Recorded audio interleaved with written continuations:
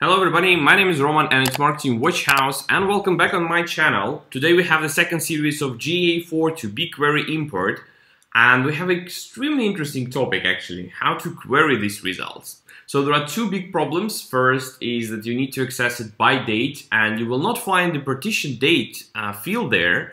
Everything is going to be just a string. As you can see here, the event data is string. And the second problem is that you need to unnest. So let's first tackle the problem of dates. So if you worked already with the GA360 data, it actually works almost the same way. So you also have the today's intro date and you have this icon that represents several tables inside the same cluster, and you need to access them using the table suffix. But unless you already work with this, it's kind of complicated because they never mentioned where this data actually located and how you should work with this. So this is what we're going to try to solve today. To access this data, you can just push the query table. The problem is that you're only going to access the today's or yesterday's data depending on what you're actually querying. And it's kind of complicated to access the previous date data because here you have the date inside the table name. So to solve that problem, the first and simplest solution, you can just put the star somewhere. And in this case, I will access all tables that starts with 2020. And it will actually aggregate, union all these tables and give me an access to them. The second thing, of course, that comes to mind that you can, for example, say I want to access all tables that come in 2020 in December and so on and so on. The problem though is if you're building some solution that's going to work on its own, you just cannot come back there and all the time change this. It's just not going to work.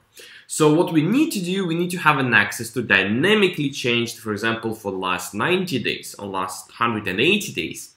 To do so, what I'm going to do, I'm going to introduce the table suffix.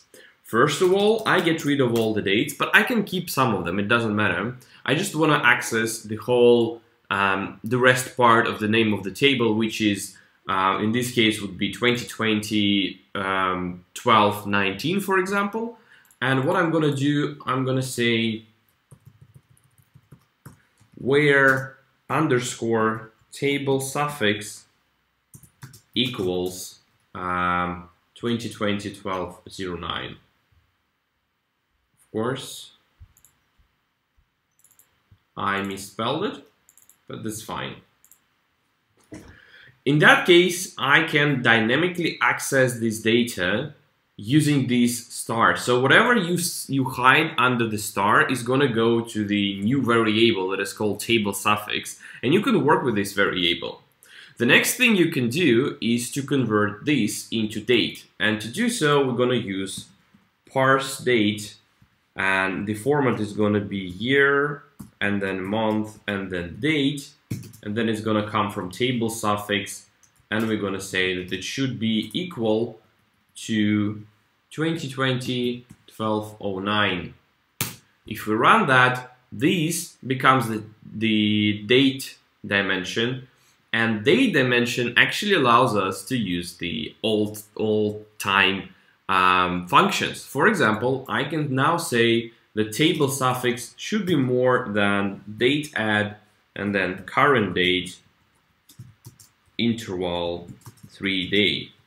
So give me the information for the past 3 days, and this is how simple it is. It's actually an amazing thing. It's just I am so confused that it's so difficult to find this information anywhere.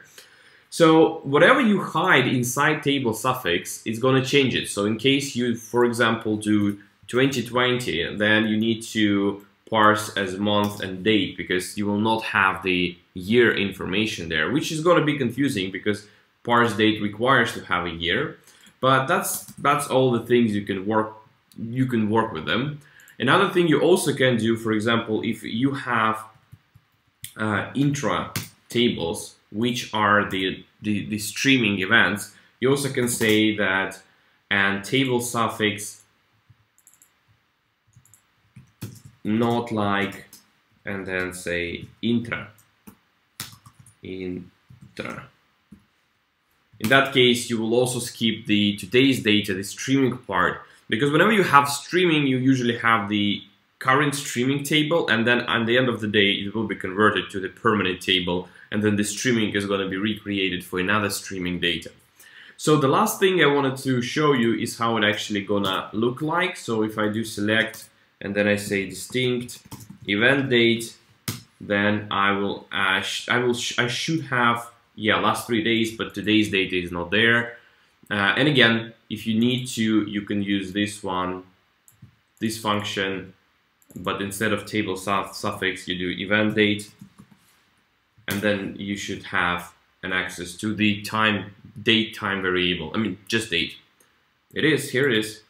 I hope it helps you. Subscribe to this channel. If you have problem with anything, just leave a comment there. We'll try to find something for you. You can also reach out to me on LinkedIn, and I will try to create more videos for you soon. See you and bye-bye.